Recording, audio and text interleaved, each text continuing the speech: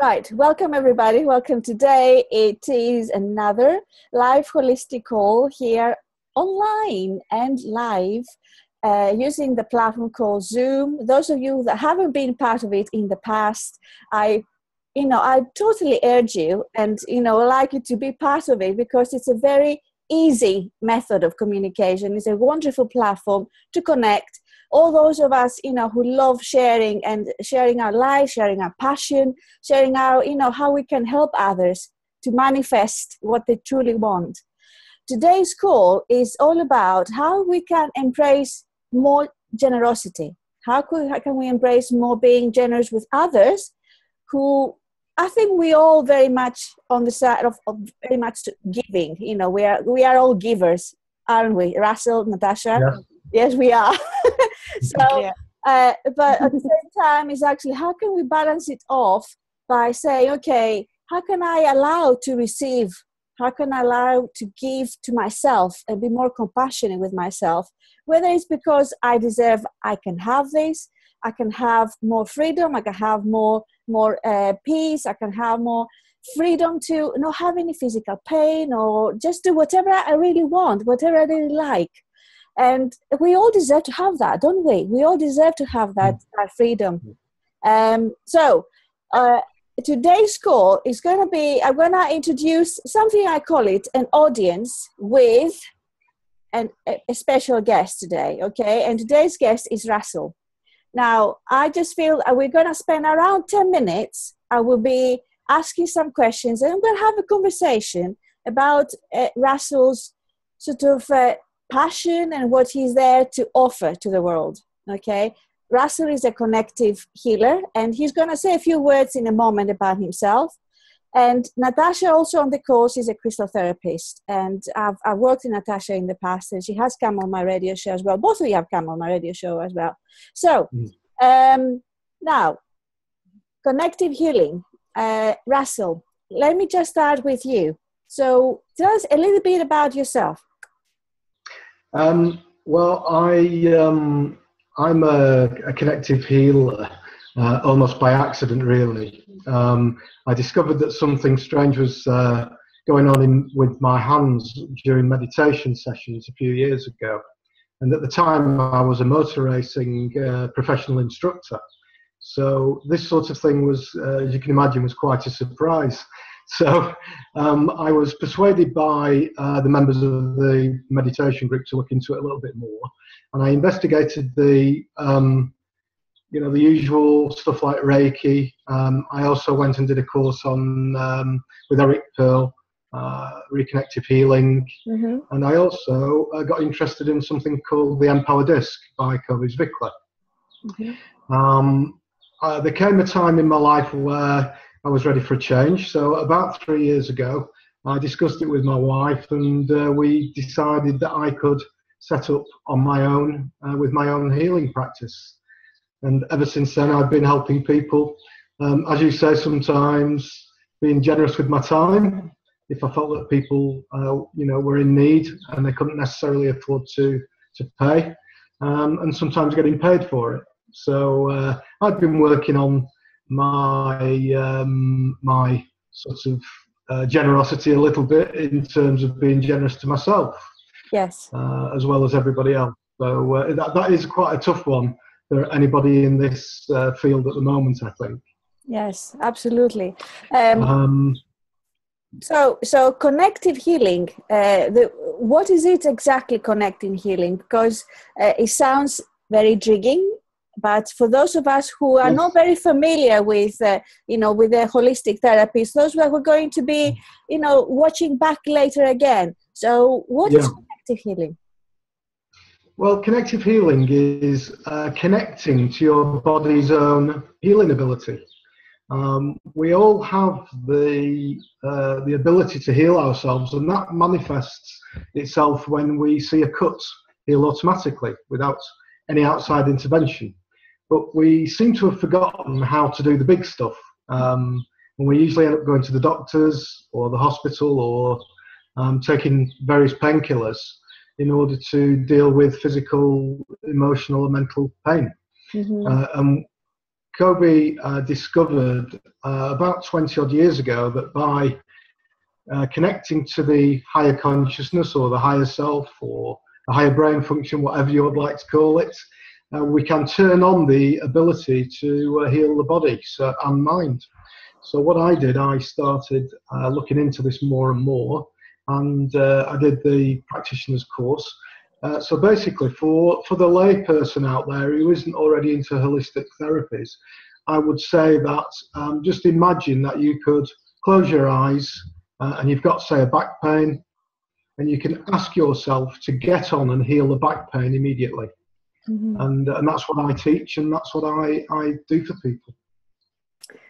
Okay, so again, I'm going to go for all of those people out there who I believe haven't got much, clarity or a little bit cynicism or being a bit skeptical about, you know what I'm talking about, Russell. So I'm representing now. I've got a very tough job here. I'm representing all these people out there. Because for me, I understand that we have the power to connect our bodies, and then sometimes we are going through phases in life that different symptoms turn up, because this is the right time for us to look into it, look inside and see what's going on and find a way to heal it and move forward. Yes. And then I would like to ask a question, and then it's why are we actually going through this kind of pain? Because I've read about it, and I am, I'm as you know, I'm involved with color healing and heart intelligence. But I've got this question on behalf of all these people out there. Why are we going through this? Why pain? Well, I believe that we are being shown that we have blockages. And it may be something from your childhood or more recently, but I believe that when we have what we call a bad experience, the body remembers that, and it may well be a physical injury or it could be an emotional pain. And I just think that if we learn how to release these blockages, which I say that I'm a little bit like giving acupuncture but without the needles. Mm-hmm. So we're releasing the body's energy, the qi as the Chinese call it, to get to the part of the body that is in pain and release that blockage that we've got. And some people that I come across, this is experiential, seem like that they don't actually know that they've got these blockages. Mm-hmm. And they keep repeating over and over again the same mistakes, whether it be, in their personal life or work or to do with health or money. And if they only knew that they could release these blockages that are holding them back and they are limiting their self-beliefs, then I think that everybody would be a lot healthier. And I've seen over 300 people now in the past 3 years, and I have lots and lots of testimonials that show people who aren't into this sort of thing and don't believe it, are very skeptical. And I come from I'm an Olympic standard skeptic, or I was a few years ago. And I think that if people just experience this, and it's not just with connective healing, it could be with Reiki or crystal therapy or meditation. We all use primarily the same stuff, I think, no matter what label you've got on your job, as a therapist, then we all use the same stuff, and what we're all trying to do is get people to release these blockages they have. Mm-hmm. and be able to live a much more fulfilled life and get rid of pain. Yeah, absolutely. I am just talking from experience, like other people that will be joining us later on and watching back the call, that we have suffered from some sort of pain at some point in our lives, whether it was physical pain or mental pain or emotional pain. It's just part of being a human. It's part of, there's some ways that we accumulate this kind of, symptoms or traumatic experiences or life changes, shocks that that can have an impact on our psyche, on our body, in our mind, and our heart as well. Our hearts can actually block as well, and not being open to love again we heard these stories as well. But what you're saying here, Russell, is actually you with your connecting healing. There's no sort of it's you don't have to take any medication. Just tell us a bit more about, like, you don't need any particular sort of healing sessions. How many healing sessions do they need, or how does that work?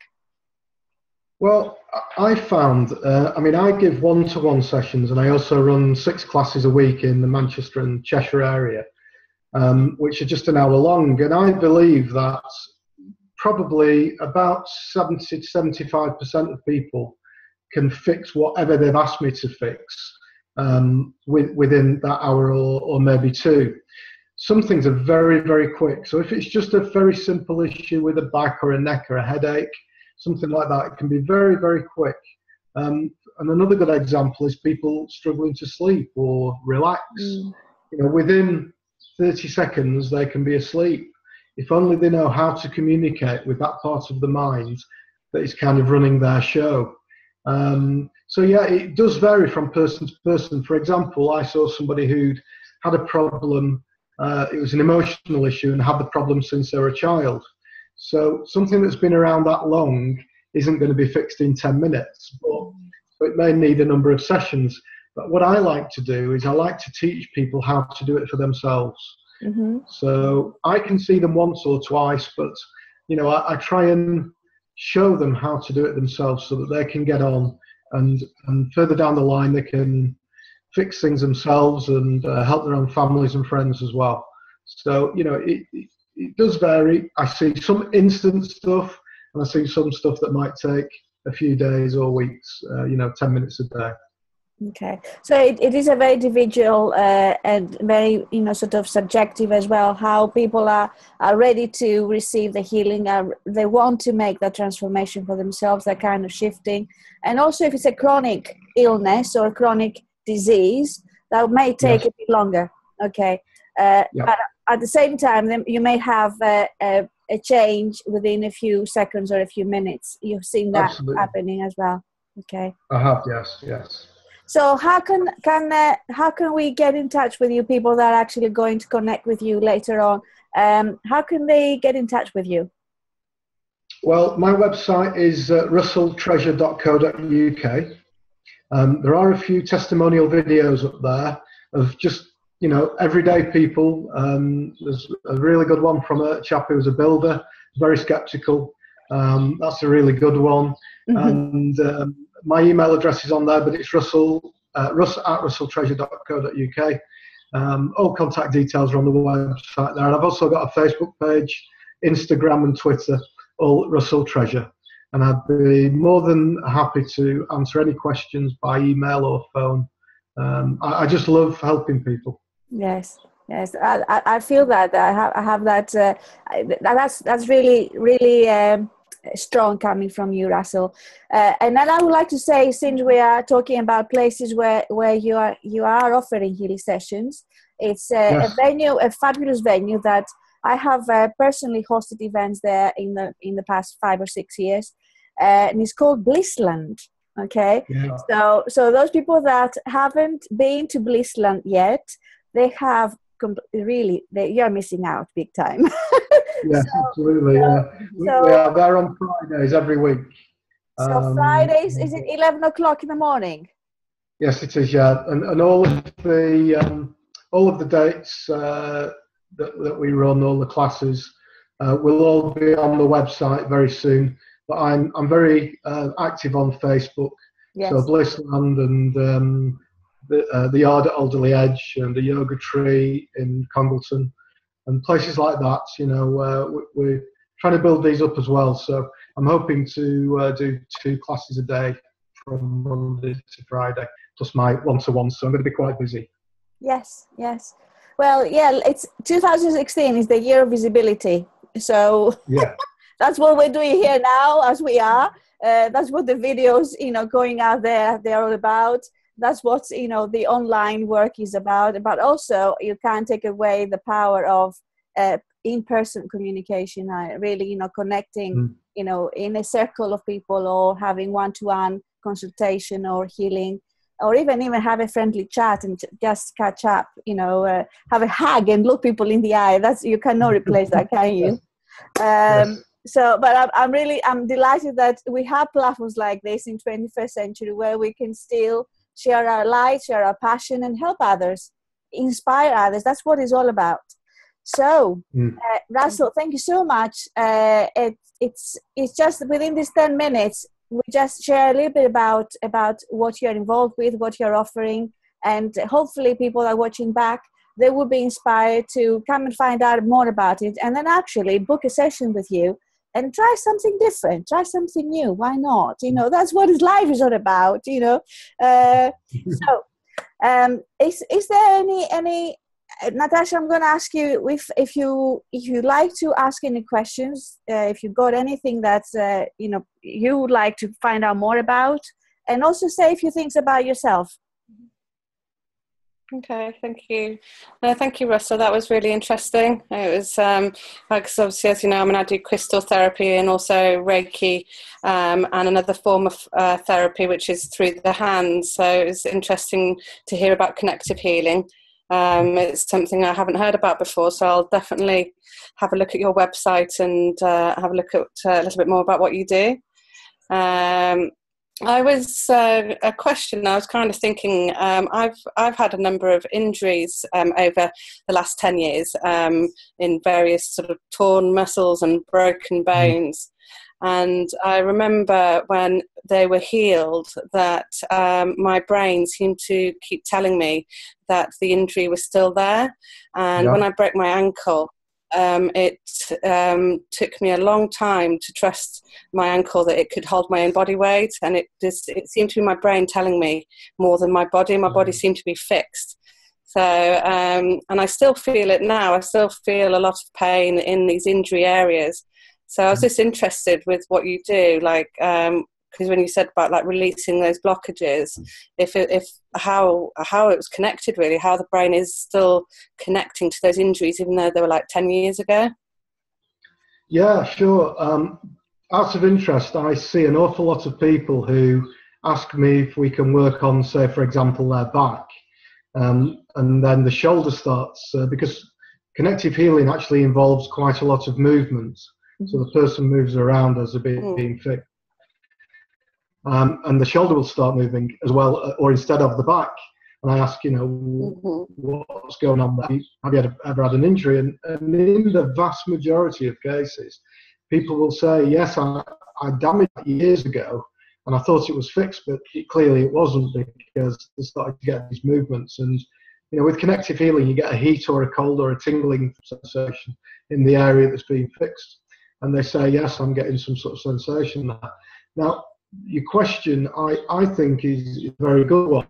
And, I don't think we actually know for sure. But what happens, I think, is that we think it's fixed because maybe the pain is reduced. So we're kind of happy with that level because we were in such pain before that we're happy with a reduced level. But because the pain hasn't gone away completely, we kind of say, okay, I can live with that. And also because of the system, once they've fixed you up to a point, you're kind of off the books. Then they move on and leave you to your own devices, I find. So I just think that we don't go that extra mile to correct the problem 100%. Maybe because in some cases we don't know that it's not fixed properly. Until somebody like me comes along and things start happening again in that area years later. So it's a very good question, and I don't know why people don't complete on these injuries, and the blockages can sometimes be mental, emotional, and maybe they haven't had the right aftercare, the right therapy after the injury to completely fix it. But I do come across a lot of those situations. Yeah. Yeah, no, it's interesting to kind of find, because I use crystals in a kind of acupuncture kind of way as well, along the meridians, and find sort of blockages and kind of release it around there. but I've got so many injuries that happen to be all on the right side of my body. I've convinced myself that I've obviously got a yin and yang imbalance because it tends. I know I had an excess yang energy for many years, and I've told myself I've obviously not balanced that out if I've got all the injuries down the one side. So might have something to do with that as well. But it was just whether I focus, because it's a shoulder injury, a knee injury, and an ankle injury, so it's quite in major joints. And it just, I've had. Natasha, are they all on the same side by any chance? Are they all on the right side or the left side? Yes, they are. Which side is it? Yeah, all on the right side. On the right side, okay, right. Yeah. So this is the yin side.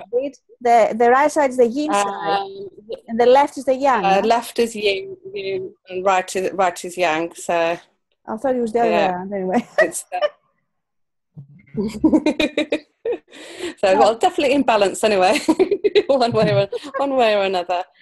Well, I mean, interesting to see whether if the connective healing, would you work on a particular area, or do you work more stemming from the brain? Well, I ask people to concentrate on the area that they want to fix. So whilst you are putting your attention into the area that is painful, the mind, the brain automatically starts sending the healing to that area, and it can work on 2 or 3 areas all at once at the same time. So probably the best thing is we'll get together, have a cup of coffee, and I'll show you. Yeah. Okay, that would be good. I could do with working on all 3, so that'd be good. Very good fun. Thank you. Yes, it would be lovely. It'd be lovely to have you over here, Natasha, at some point soon. It would be lovely to see you. So thank you so much. Thank you so much for your questions, Natasha. Have you got anything else to add? Anything else to ask? Are you complete for the moment? I'm complete at the moment. Where do you live, Russell? I'm kind of in between Knutsford and Warrington. Cheshire way. Right. Cheshire. I travel all over Cheshire and Manchester. Yeah. So when you come over, Natasha, to see me, then we'll arrange to see Russell as well. Yeah. Okay, lovely. Yeah. Thank you. Sounds like a plan. Yeah, that'd be lovely. That'd be good. Okay. So I'd like to have a little bit of a discussion, open discussion between us about the art of manifesting. And manifesting, now we're talking about manifesting physical vitality or freedom to feel at ease with yourself and release pain and emotional blockages, and how that has an impact also on manifesting any dream we like, any dream we've got. And it's all about the more we allow ourselves to and really connect with our own power, and giving ourselves what we need, and connecting with this whatever that is, our higher self, or our higher, whatever power we may want to, God or universe, that gives us more of the possibility that things are, anything can happen, anything is possible, but it's actually again, yeah.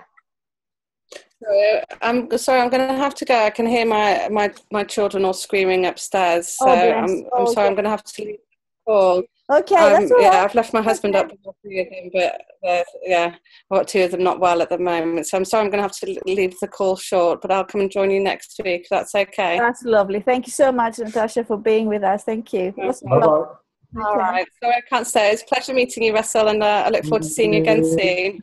Okay. Thank you. Bye-bye. See you soon, Natasha. Bye for now. Bye.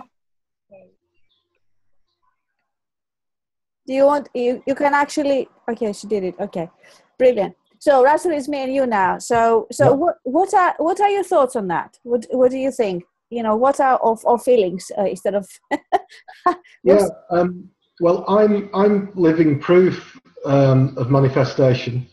Mm-hmm. I've got a very long story, which I won't bore everybody with tonight. But I was in serious trouble in all areas of my life in about 2009 and 10. And I, I started off like a lot of people do with the secrets.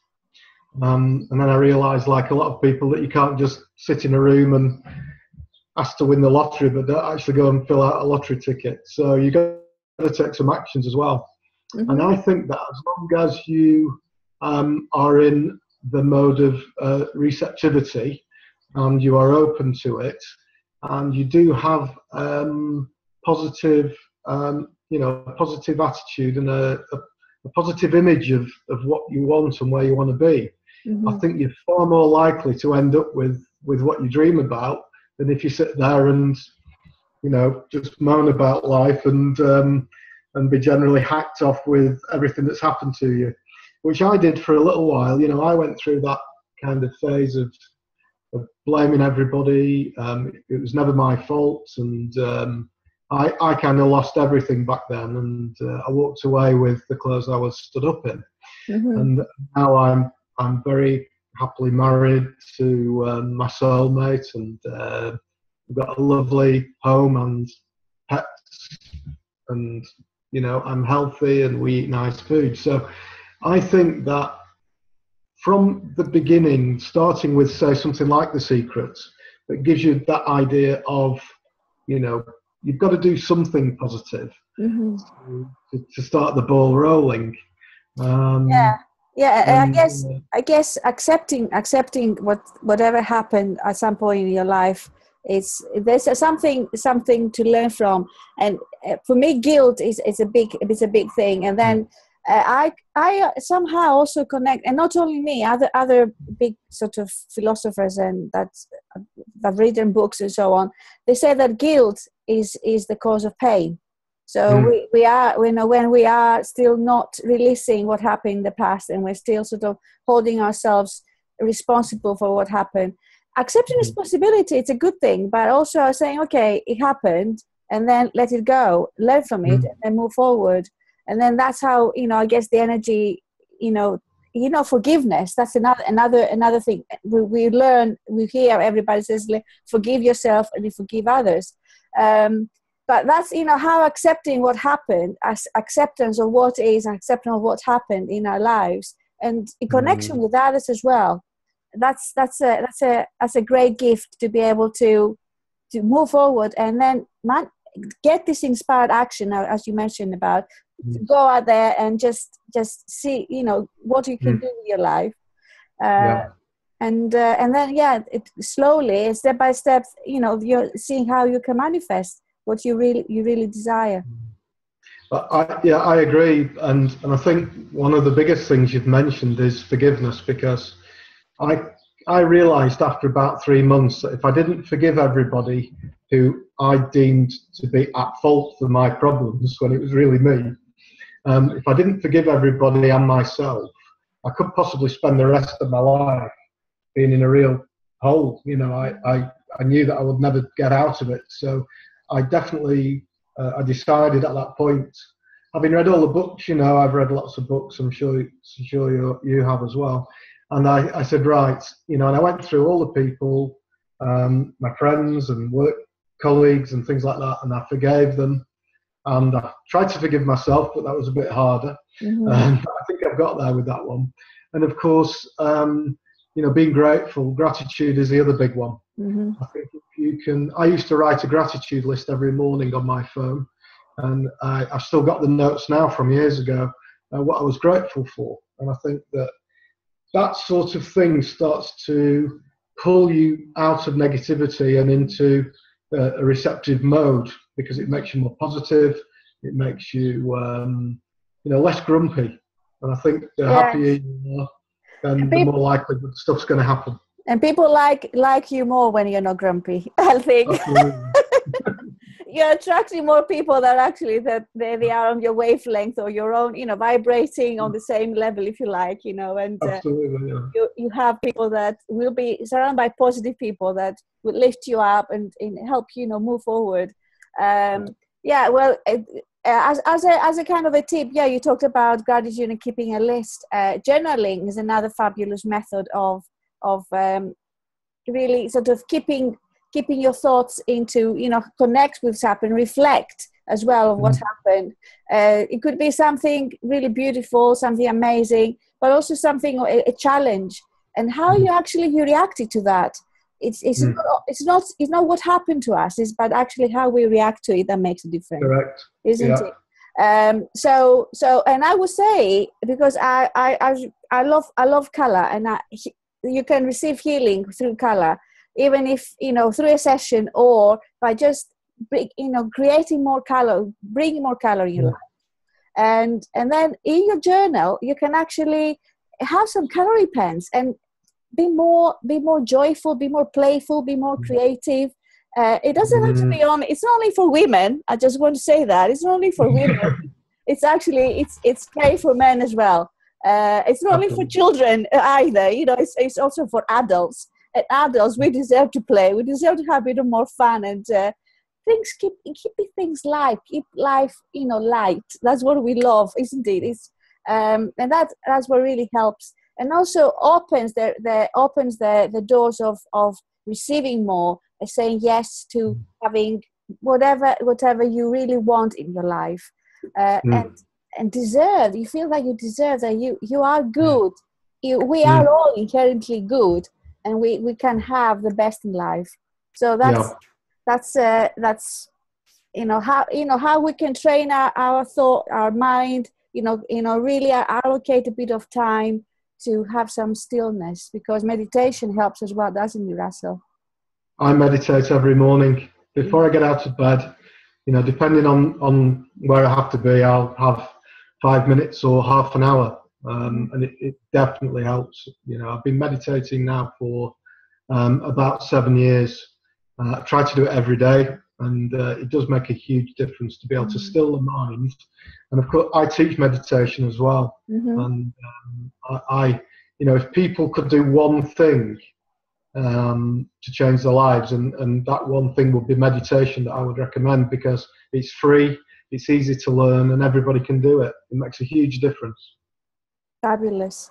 Well, thank you so much, Russell, for being on tonight's call. I hope you enjoy yourself, and I will put the recording up on my business Facebook page, Explorama EU, and then please feel free to share with your friends and other people. I will also be sharing in our closed group, Life Inspiring Conversations.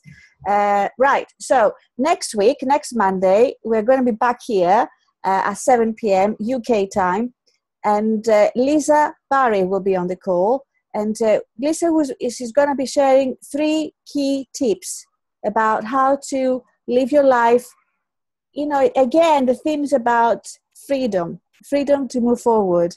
And she's a specialist when it comes to overcoming traumatic experiences, and she's using color as well as meta health and other techniques. She's got a lovely toolkit box, so it's gonna be lovely. She has been on the calls beforehand, and I look forward to having her back on the call. So Russell, once again, thank you, and thank you, Natasha, as well. And hopefully we're gonna have more crystal therapy. Some tips from Natasha next time. So until then, enjoy the summer this week. We've got it, and have lots of laughter in your life. Okay, bye for now. Bye. Thank you. Bye-bye. Bye.